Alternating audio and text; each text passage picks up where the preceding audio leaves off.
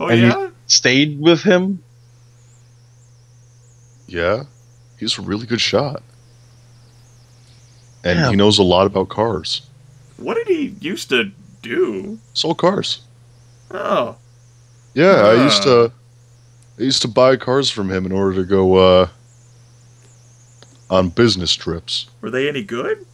No. No, shit no, but they were cheap. And you didn't have to sign your name. Why did you keep buying the cars? I didn't need to keep the cars. Well, I you just bought needed the them. police not to know I was driving the same car every time. Missy says, so you intentionally bought lemons because you knew that you needed to change cars quickly anyway. Yeah, and they cost almost nothing, so I'd sell them to junkyards afterwards. When we were in the tunnels, he mentioned something about buying cars from junkyards. Full circle. Zane says, it's like life. Are you sure Yep. you never bought the same car twice? Nope. No, you're not sure. No, you didn't. Both? Zane gives Eugene a confused look. And I don't think I did, but I'm not sure. this is our killer, huh? Like I said, I don't think I could do it if I was trying. You make a very compelling argument, Grace. But honestly, it doesn't matter if I did it or not. Even if it was some shit controlling me, that still makes me dangerous. Gotta stay in these chains. At least when you're asleep. Exactly. And hopefully that's not for a long time again. Missy gives Eugene a studied expression. Like with the sleeping there.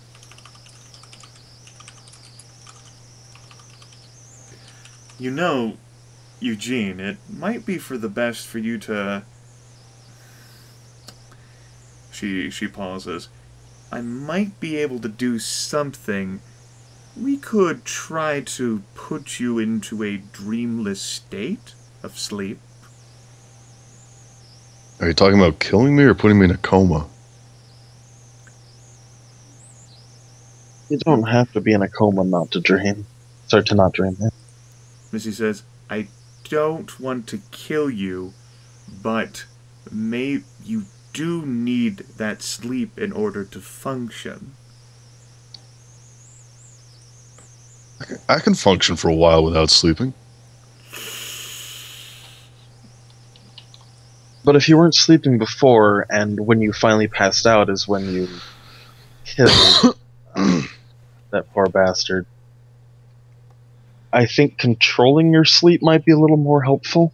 His name was Crash. Not that poor bastard. Missy says, another possibility is if... I just thought of this. Maybe this whatever works based on distance. If we move you far enough away and you sleep, maybe this desiccation or whatever, she pauses, maybe he can't get to you. Or maybe I've actually gone fucking insane. I don't know. Be a useful enough experiment. And where would I stay? Where's there a safe place within that distance from here? Missy shrugs. I don't know. That's probably a question. I'll mention that to Lance before he comes up here for the night. Lance, he's the real pale guy, right? Yeah.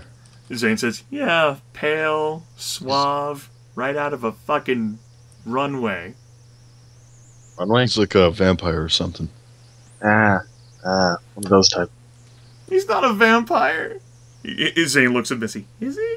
Missy shakes her head. Or albino. I don't know what the word is.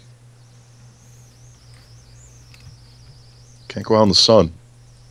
I mean, I can't go out in the sun. I mean, Zane, I mean, he might be. I mean, there are zombies. Like catches on fire or something. Missy And says see in the dark. he has Xeroderma pigmentosum. Zane says, right, XP. Yeah, he's a vampy. But we out. Wait, what? He's not a vampire, is he? Zane looks at Missy again. Missy's still shaking her head. Well, then how come he can see in the dark? He can't. He said he can. Well, he probably says many things. I don't know. Yeah. Give him a night watch. I don't know. Does maybe Zane looks over at Missy? Does XP? Missy shrugs. I'm a vet. I don't do that.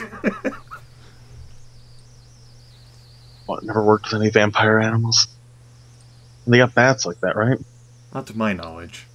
Hey, I'm just saying. You've got vampires and magic dead people who can write on your eyes. Control an army of other dead people with psychic powers. Zane, shut up. I'm just saying. It's all magic. Magic isn't real? You go and see all this what shit. you've seen in the past couple months and say that magic isn't fucking real? Really? AA says the government did it. So maybe the government knows how to do magic. I like where this is going. Eugene, didn't you say something about some sort of Nazi? Didn't they, work with occult shit back in the war? I don't think he was a Nazi. He just spoke Nazi. You never know, man. That's a good point. I mean, this shit wasn't supposed to happen. I mean, what's to say? Yeah. Shut up, Zane. Oh, God. I don't want to be here. I don't think Yeah, many you do. do. You don't want to be somewhere else. Zane, pauses it and gives that genuine consideration whether he wants to be somewhere else. Yeah. I mean, where are you gonna go? And his eyes slowly widen. Yeah. Oh, Fucked up, right? fuck. This is still the best place to be. Zane Right? looks over at Missy. Missy slowly nods. Fuck! That's the fucked up part. He puts his hands up to his face. Oh, God. I gave up a perfectly good Lowe's to get here. Yeah, no. Look. You see these chains? How I'm on the roof like this? This is still the best place for me to be. Chains, bring the reality check. Surprise, motherfucker! Eat better. Oh. On the first day of Christmas, payday came to me. A broke dick is a shit trail. Ding, ding. Yes, Trusty Tony's productive sounds of engineering and machinery can be heard on the floor below. I think I better get down there before something explodes. Yeah, fair enough. Wait, what? What? Oh, You don't here, worry. don't- It's not going to knock down the building. We don't have a demolitionist anymore. Too late. Oh. Going down. You be okay up here. Explosion noises. You know, with the murderer and the probably vampire on base. You be okay up here with murder?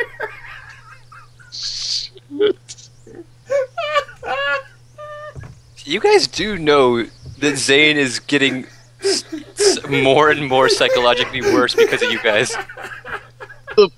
Non-stop trauma. I think It's the I think- MacGannigan trauma hour. I honestly Zuh. think the nicest person who's been the nicest to Zane has been Missy and Tony, because Tony hasn't said a damn word to Zane. And Missy's fucking stuck up there with him on the roof. Tony Yes. shows his love with neglect. That's right. Hey, just because he doesn't say anything doesn't mean he doesn't care. In fact, that's That's what shows that he cares. Yeah. He understands that he shouldn't inflict himself on others. Mm-hmm. As for Trusty Tony's progress, it's coming along fairly well. As you're moving on to that. Okay. Mm-hmm. Yeah, it's slow going, but Trusty Tony has an idea of what he's doing. He knows the wiring. He knows how car batteries work. You The just real put question, this. Go ahead. the real question is, why is one of the car batteries just resting on top of Willie? I need a stable platform. Trusty Tony brought Willie out of the claws and has him resting in the room. He's Seriously, but I don't have ground. a desk. Yeah, Willie's still stone cold asleep. He is, by the way. We don't have desks. We don't have beds. We've been sleeping on clothes that we brought back. I don't know. I saw one of the floors. It was just a maze of desks. It's true. Floor 3, which is Eugene's floor, is just a complete maze of desks and other sort of furniture, curiously arranged with a maze, so that he can be safe in the middle. It also smelled like pot, like a lot of pot. What else is new?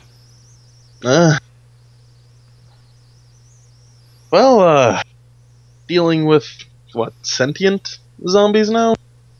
That's kind of new for me. I mean,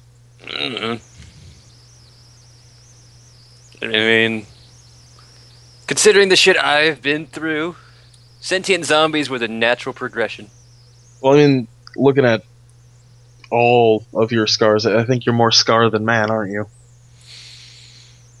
You've probably been through a lot, right? I've earned some of these. The other ones were self-inflicted. Other Not ones. Define not other ones. It's hard to differentiate, okay? Seeing a lot of lacerations all over your skull, man. Let me just say, me and Glass don't get along well. As in, you ram headfirst into glass, or we're talking about, unfortunate accidents? Yes. Okay. Are you sure someone as accident-prone as you needs to be working with car batteries? Especially that brand. Oh, come on. It's a Duralast battery. These things last forever. Apparently they also can catch on fire. Anything can catch on fire if you put enough fuel on it. Also the acid inside these things is sometimes flammable. But hey, you just don't want to pierce the battery. Then what are you doing with that screwdriver? Piercing the case. Got it. You know, Listen. if you, listen? Listen here. Trust me, this is going to work. And if it doesn't, I'll be the one who has the unfortunate side effect of getting exploded. But it's just a car battery. How much damage can it do? I don't know. How much damage can a small fall in a car do? I wouldn't know. I've only been in one. Now,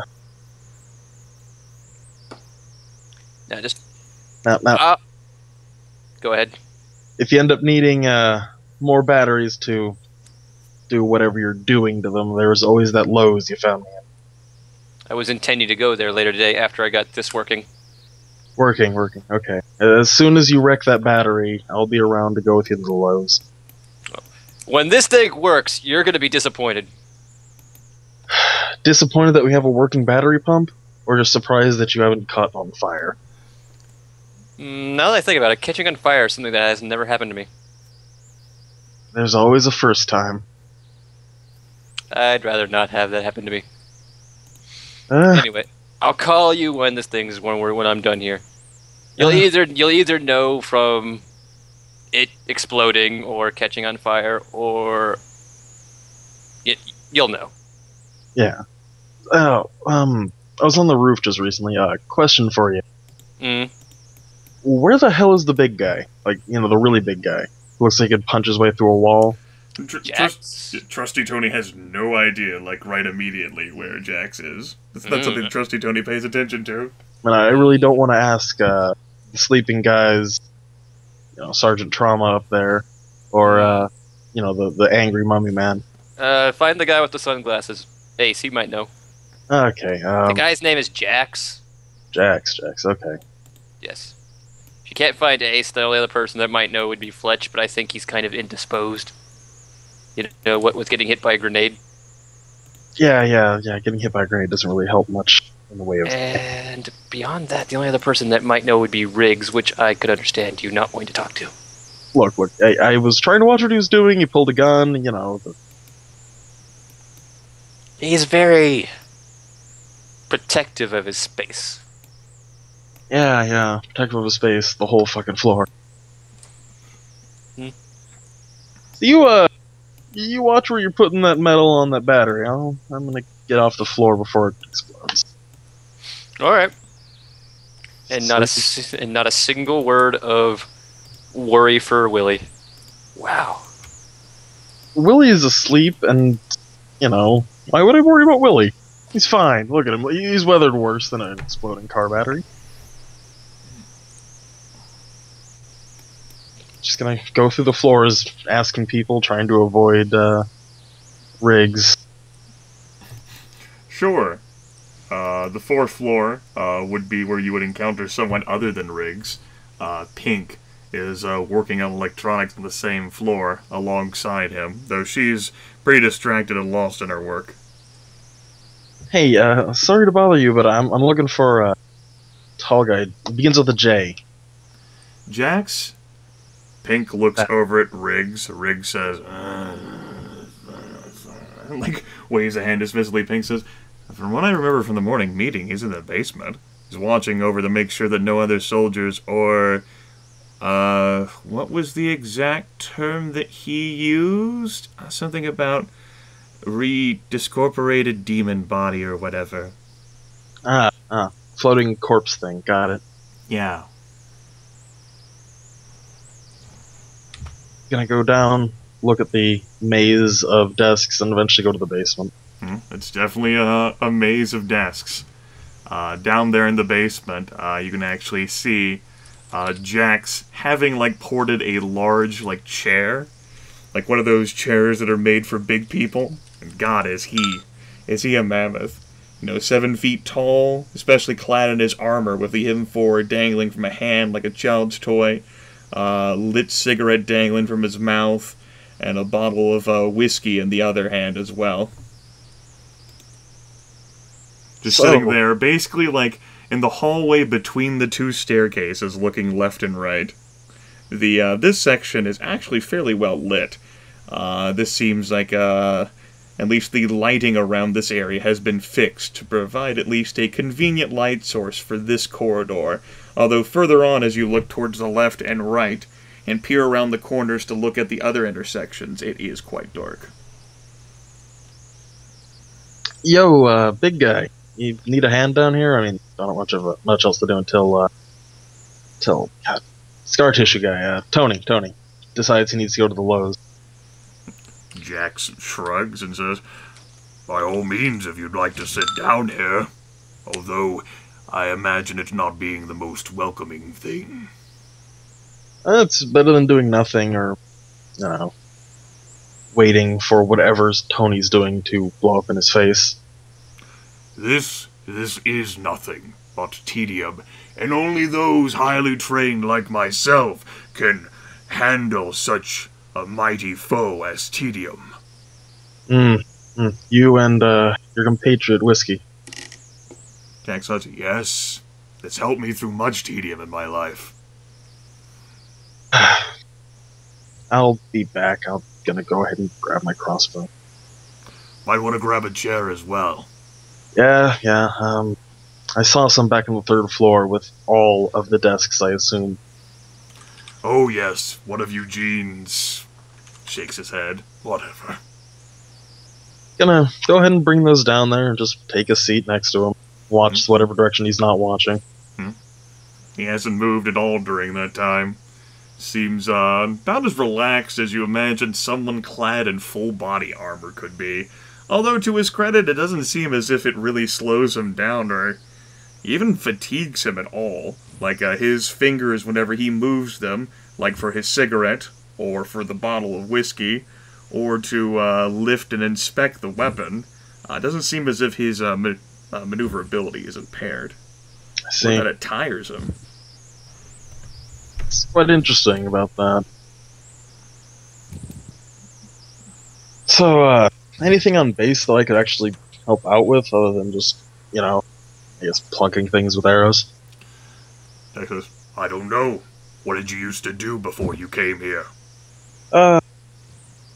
Bit of, breaking and entering, that type of deal. Breaking and entering that type of deal. Yeah, Skullduggery, thievery. General... Skullduggery? Skullduggery, yes. That was a good thing to come back on. General, malcontent such work. Right. Like Fletch, then. Probably not the same as him, but similar idea, yeah. Alright. Jax looks down. I don't recall a crossbow being a typical tool of a thieves' arsenal. This is, from my dad. Ah. He liked to go hunting. Something you learned as a matter of course, or of necessity? Both. I learned how to use it growing up, but, I only really got good with it lately. Right. As for what you can do...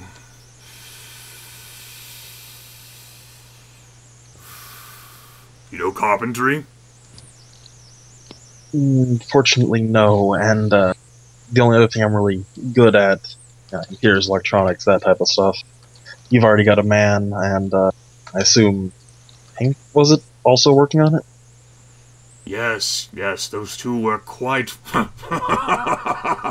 well together. It's almost as if she can diffuse every single little annoyance Riggs brings up, and I have been with him for years. That's pretty impressive, considering what sets that guy off. Quite a bit, but he has a good core once you get past all of the, Everything? Riggsiness. I see. So, crossbow, electronics, breaking and entering. Yeah. Didn't really ever get caught. So there's that. Good. Then, there is something that you can do, in addition to keeping your eyes open and your ears alert, and that would be going out with Tony. Because of what has transpired of late, and his, teeth clench. I need a second. Sure.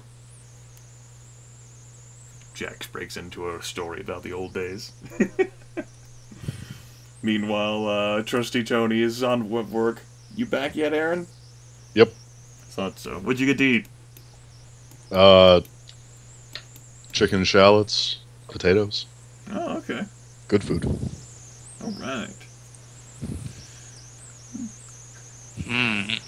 Okay, so back on the roof then, Zane will just uncharacteristically follow. So, Missy, you think that maybe we can actually save, Eugene, Eugene, what do you call it? Which name do you prefer?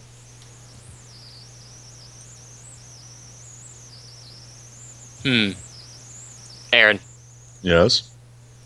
that was directed at you. Oh, sorry, I missed that. It's true. Zane is beginning to talk to Missy about something, and then he breaks off mid-sentence and goes to Eugene, basically, like, which name do you prefer? Because he hesitates over Potman and Eugene. Eugene. I'm back. Okay. My grandma always yelled at me whenever I'd let people call me Potman. Oh. Well. Why do all of your friends call you Potman? Because they're assholes. Missy says, you didn't get out much, do you, Zane? What do you mean? Well, you see, when people like each other, they sometimes create nicknames based on their prior experiences together. You must not have had very many of those.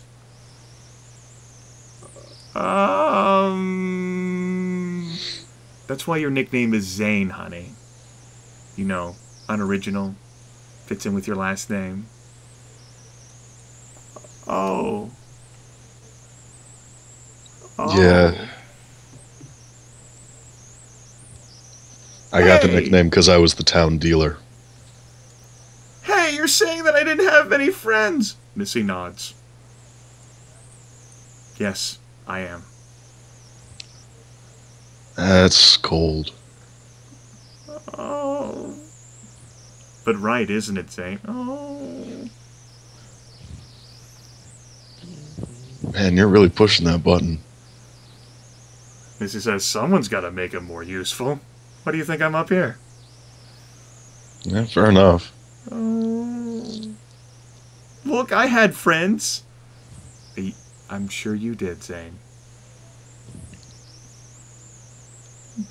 We didn't insult each other by nicknames like none of my friends. I wouldn't have allowed them to call me Potman if I didn't want it. I'd stick up for myself. Fight back. Whoa, hey, I'm not the one criticizing you, Zane. Relax. Okay. Back to the basement, Jax will say, well, what we could end up using is more materials. I told Tony about an idea that could work to seal off areas of this basement if we're going to save the horticulture labs at all, which you have not yet seen in their entirety. They are going to be, well, they're why we came here initially, as a source of food. As such, given the lack of manpower and the strains of the situation, I'm unable to make a run myself for what is needed. However, Trusty could use the assistance. Particularly with Eugene in his situation. Yes. Yeah, I can definitely do that. I mean, we've still got a whole Lowe's to clear out, and beyond that, it shouldn't be too hard to find too much out there. Jax's eyes narrow. With Eugene in his situation. Gonna just, not add anything to that. Jax tosses the bottle of whiskey down the hallway. I really hope that was empty whiskey. Oh god, no. Smashes and a little bit of whiskey. Not much left in the bottle. Just spreads out in a puddle over the floor. I'm gonna get a broom. I don't want to step on glass. Well, Jax isn't going to stop you from grabbing a broom. Use opportunity to find broom and get the glass out of a place where people would be walking. Sure, you can do that. Find out we need to get a broom, so we go to Lowe's to get the broom. You can probably find a broom-like substance. Alright, I'm gonna... Yes, a broom-like substance. Tony, I'm gonna have to borrow Willie. I'm sorry, I'm using him to test for acidic compounds. That's what she said. Oh, God damn it, I hate my life. What the fuck? Look, Chris said I need to borrow Willie. How else was I supposed to take that? Maybe some different way. Roll them around glass shards, use them to pick it up. Alright. Jesus fucking Christ. As bad as it, I hate those That's What She Said jokes too. But but you're losing your shit now. I know. It came to mind. It just popped right in. Now I'm gonna be making That's What She Said jokes for all the things I say. Including that. I'm just gonna start phrasing my dialogue so that I could easily slide right in there. Oh, god damn it, no. You're giving me a horrible idea. Okay. Well, if there are no other NPC interactions that any of you would like to do, some time will pass into afternoon. We'll say 6 hours, so it'll be -6 endurance for Potman, and Trusty Tony will end up finishing his power converting source. It's proprietary technology. You won't understand. Yeah. Proprietary. It looks like it functions. That's all that matters to me. Hmm. Alright. I'm gonna set the power converting contraption off to the side near the water pump contraption. Sure. And I'm gonna go get Ace and Grace because both of them seemed like they wanted to go. Or I know Ace said he wanted to go. I don't know if Grace has indicated as much. Sure. Ace is actually outside looking at the helicopters.